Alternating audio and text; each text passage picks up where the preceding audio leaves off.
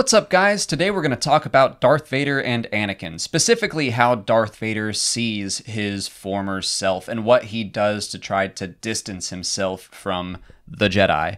And this was highlighted a lot in the book Thrawn Alliances, and I got to speak with the author Timothy Zahn at DragonCon, and I wanted to ask him about it because I really liked that take on the character and how he referred to Anakin as the Jedi. So this is a clip from that interview, and then we'll be back to discuss it. Well, I like the way that you separated Anakin and Vader, and I really loved the way you wrote about him as referring to the Jedi. Yes. How did that come about? That was, again, Story Group. They said that Vader does not, he kind of keeps Anakin at arm's length. He doesn't think of Anakin as what he used to be.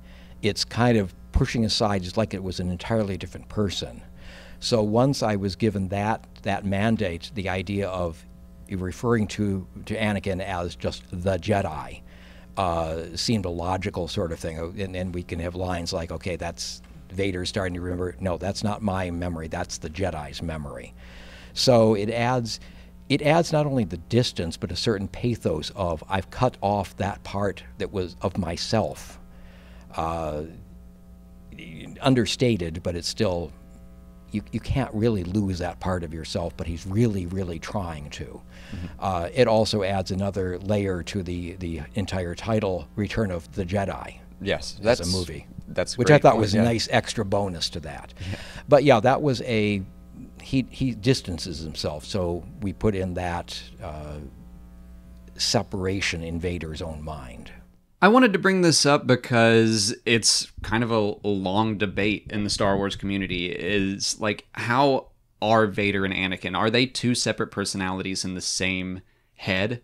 Mm-hmm. Are they two different characters? Or is it just something that Vader wants to believe? It sounds like the Story Group is really adamant at making it seem like Vader wants everyone to think that these were two different people. And right. It's like, in his head, they were two different people. Yeah. I think that Thrawn Alliances shows us that he's not really successful in that. Yeah. He's trying. He wants Vader to be different. Mm-hmm. He wants Anakin to be dead and gone. I don't think he wants to remember any of that stuff as stuff that happened to him. Mm-hmm. So, but people keep testing him on that. Palpatine tests him on it. We recently saw in the comics, he gives him Padme's old ship. Thrawn keeps testing him in the book, reminding him about his journeys with Anakin. And, Vader keeps referring to Anakin as the Jedi. Right. I think those are different kinds of tests, though. Mm-hmm. I don't think Thrawn was doing anything nefarious. No. I think he was just trying to, make sure that you are Anakin, right? Yeah.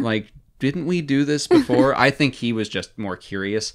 Palpatine, I think, is just being a jerk. Yeah, well, he's probably doing it to keep Vader constantly in this, headspace of struggle and sorrow, and just, reminding him of his past just to keep him angry. Yeah, giving him Padme's old ship, like you said, is...